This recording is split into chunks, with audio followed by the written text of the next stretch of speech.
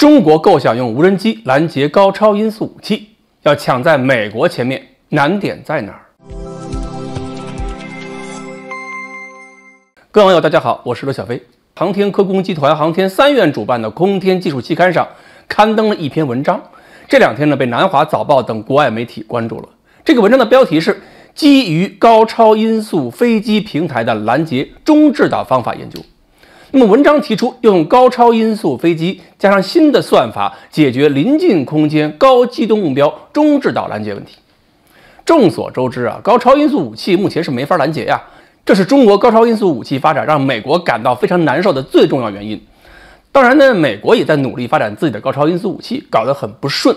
不过最近几次实验表明，美国也快突破瓶颈了，而且连日本都开始提出了相应的发展规划。那么未来若干年后，就不是谁有高超音速武器这个单方面优势问题了，更关键的因素是大家都有了之后，谁能够拦截高超音速武器。如果我能拦得住，你拦不住，那我就可以打击你的关键战役节点，这场仗就一边倒了。所以美国在自己的高超音速武器还没有取得突破之前，已经先开始做高超音速武器拦截方面的探索。不管能力怎么样吧，起码前瞻性倒还是有的。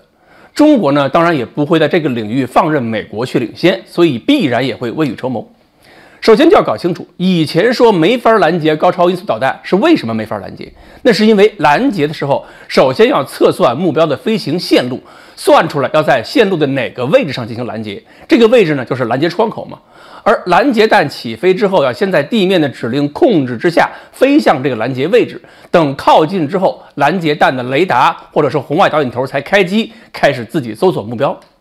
但是高超音速导弹的飞行路线太飘忽不定了，可能性太多，导致现在拦截普通弹道导弹的技术没法拦截高超音速武器，因为你不知道测算出来的拦截点会在哪儿，你往哪儿发射拦截弹心里都没谱。而中国科研团队这个论文，我的理解啊，就是打算用新的算法去判断目标的航路，判断拦截点的准确性，可能要把这个拦截点的计算范围要缩小到10公里范围之内，然后用高超音速无人机通过自身的机动性不断的修正飞行线路，去靠近这个在进行变化的拦截区域。你改变航线，我也改变就行了。靠近之后，这个无人机再发射动能拦截弹，动能拦截弹发射之后，凭借导引头就能够近距离上马上找到目标。但是通过这个论文就能判断我们真的行程和美国代差了吗？也不好说，因为论文里边说明了一点，就是他们这个算法是来自美国麻省理工学院高超音速武器专家戴维·本森的一个数学解决方案。换句话讲，